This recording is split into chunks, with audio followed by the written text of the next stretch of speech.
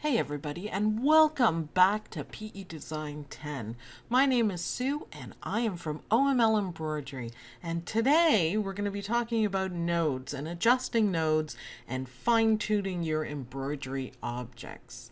I'd like to take this moment to remind you guys, PE design people, if you want more videos and classes and tutorials, please remember to participate and like these videos, share them as much as you can in any group, and subscribe to the channel to let me know that you want more videos just like this. So let's get started, why don't we? Okay, so the first thing, we're still working with my funny egg and whatever this is. Maybe it's a unicorn or something, and the kind of beaten up triangle. And now we're going to make some adjustments to it. Now, a lot of people kind of have a hard time with this because there's Bezier curves. But I want you guys to practice playing with them and love your Bezier curves. What is a Bezier curve? Let's go find out. So up here on your select, and of course you can add it to your ribbon just to make it handy. I'm going to right click, it's already in there.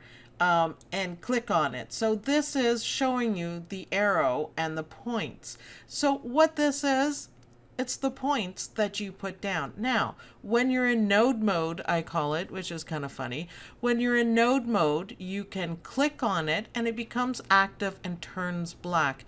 Now, this whole curve is called a Bezier curve. And what it is, and you do have to practice a little bit with it, but you can get very precise, and you will get good at it, but you can get very precise with your curves and your shapes. So I'm left clicking and I'm dragging, and if you pull it out, it pulls the curve with you. And if you pull it back, you can see how it changes. So a curvier curve, if you will. You can move it this way and look how it bounces up there. Smooth it out right there, and once you let go, there it's made. If you want to do the same on this side, look, you can make it kind of a curve, you can pull it out. So it just takes a little bit of practice to know what you can do with Bezier curves, but they're fantastic because you can be so precise, and I'm so happy PE Design has them. It's fantastic. You can also pull out your nodes and do stuff like that, but you can really, really get precise with it. And I love it. This arrow here are your angle lines for the stitches. If you notice your stitches are going in the same way, left click and drag, you can move it up and watch how the stitches change. Changing the angle of your stitches is very handy. You can get some really good different looks just by doing that. So make sure if you need to change your angles, that's how to do it. Let's go back to nodes. I just wanted to tell you guys what that is. So let's select a node. It's all Bezier, and that's exactly how I want it apparently. But I changed my mind. So right click on it and look what you can do. You have a lot of things you can do here. So if you click on it to straight, it turns into a straight point. No more Bezier curves. It's straight in and it's straight out. We could almost make a heart out of this if we tried. No, hearts are too hard. Use the shapes, right? So, and then you can move it around just as normal straight curve. And you can add points by simply clicking on the line. And it's adding it as a Bezier, and that's fine. We can play around with that. Add another one here if you want it to be straight there.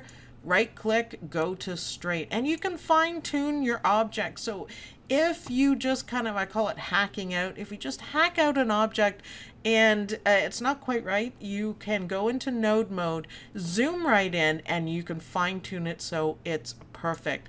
Play around with your Bezier nodes. It's awesome. So there's a few other things we can do, but that is like super helpful. Let's right click, turn it back to a curve. I guess that's easy enough.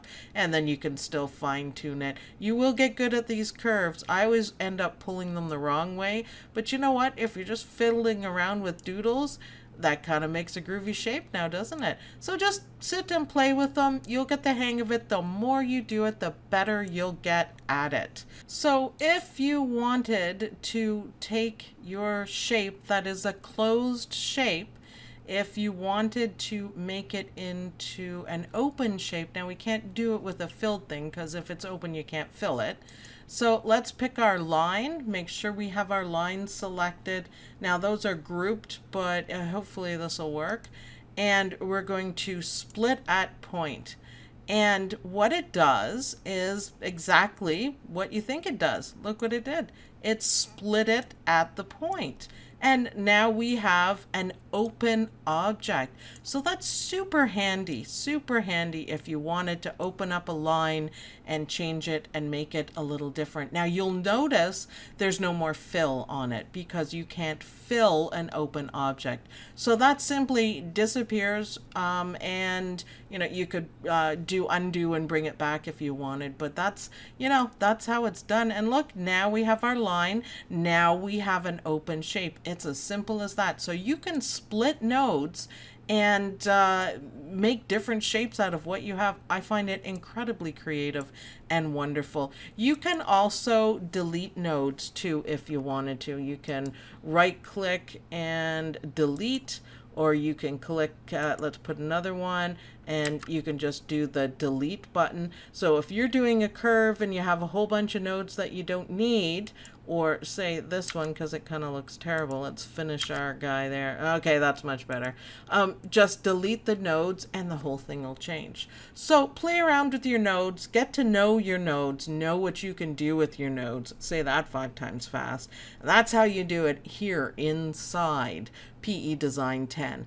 Thanks everyone for watching. Don't forget to like and share and have your voice heard so I can do more videos on PE Design 10. We have a big adventure ahead of us, and I'll see you guys in the next video.